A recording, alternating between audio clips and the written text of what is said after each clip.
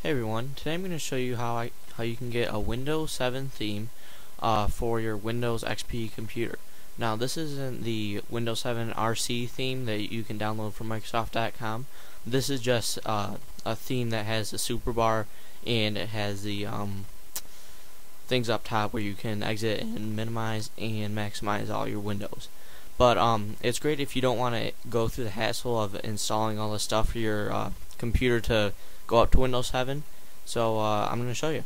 Now the first thing that you're going to need is Service Pack 3 UX Theme Patcher. Now if you need to patch your Windows XP so you can download third-party themes onto your computer, then go ahead and go to my other video on how to get a multicolor Zoom theme. I explain it all there. Now once you've patched your Windows XP computer and restarted it and all that, all you have to do is go to this website. It's vishalgupta.deviantart.com, and it's one of his many themes that he's made. He makes a lot of great themes, and there's a bunch of different Windows 7 themes out there, so go ahead and check them all out, and all the credit goes to this guy for the themes. I'll put the link in the description for the website too. So all you have to do is it's going to give you this theme like I have right here, and all you have to do is click download and download it to your desktop or wherever you want to download it to. Now the important thing is, once you open it, you should have a theme, and the theme will look a lot like that, where it has a little paintbrush.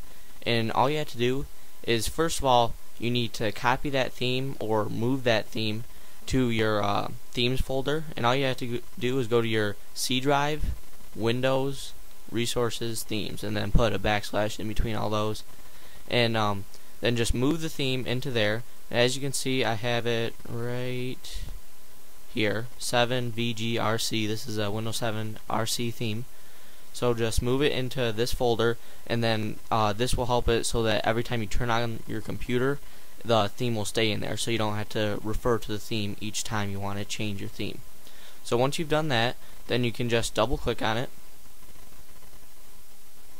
and it'll bring up your display properties. Hopefully, there they are.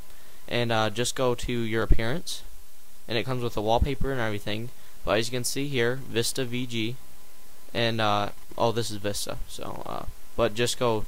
This is a 7 VG RC theme, and I got all these Vista and Windows 7 themes from this guy Vishal Gupta. So check him out, and so you can just switch the themes and press apply, and it's got Arrow 32 and 48 and Basic 32 and 48 for whatever kind of theme you want. So if this video helped you and you would like to subscribe, then that'd be great. If you need any help, leave a comment or send me a personal message. And thanks everybody. Bye.